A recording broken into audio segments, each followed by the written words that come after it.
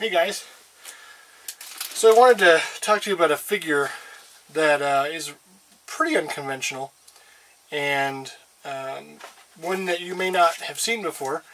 It's a Mario figure and it comes in a box like this from Club Nintendo, and it was Japan only. And you take it out of its little plastic case and here's the instructions for it. 3D paper model Mario. Whoa. So what this is essentially a paper craft, and you put it together like so, and you get two sheets, and obviously all of these have been stamped out. So you can kind of tell from the outline who it's going to be. And you don't take the Mario letters out.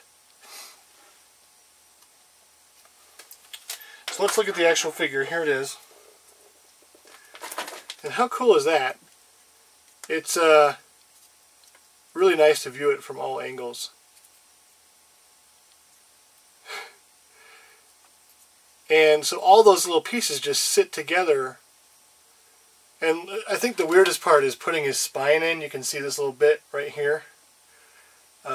And you kind of put that in. So you build his head first, then you put his hat on, and then you build his belly, and then the legs, and then the arms, and then it all just kind of comes together.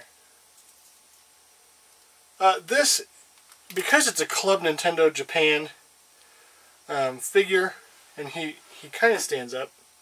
He stands up okay. You can't really see that right now because the area below the frame of this video is incredibly messy because I'm still putting collection stuff up. It comes with this little stand to go behind him, and that's why the letters are cut out. So on one side you have the Mario letters cut out, and on the other side it just has the outline of this here.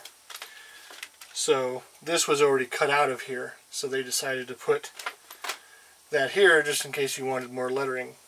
It's kind of a weird choice, but I wasn't going to take the letters out, especially because the O comes in two parts. So you have this part, and you have this part, and you just kind of have them together on the shelf.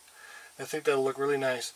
I was going to say that the item is rare. It's a Club Nintendo exclusive, and it was right before Club Nintendo ended their physical prizes, which is a real bummer.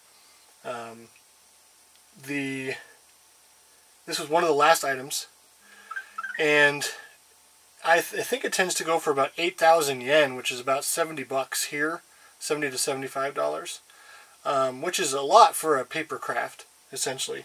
But once I put it together, I kind of understood the necessary engineering that went into this, and while it's still just like a kind of a black and white figure or a brown and white figure because it's just cardboard, and you can see on here the cardboard is visible. A lot went into this figure, and it's kind of an obscure figure in that sense. So there you go, 3D paper model craft Mario. Thanks for watching.